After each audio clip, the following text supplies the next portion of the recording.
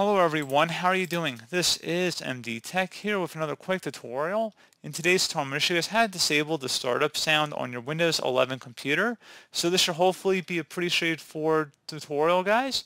And without further ado, let's go ahead and jump straight into it. So all you have to do is go ahead and just open up your start menu. So just go ahead and left click on that start button one time. And you want to type in control panel. Best result should come back with control panel. So go ahead and open that up.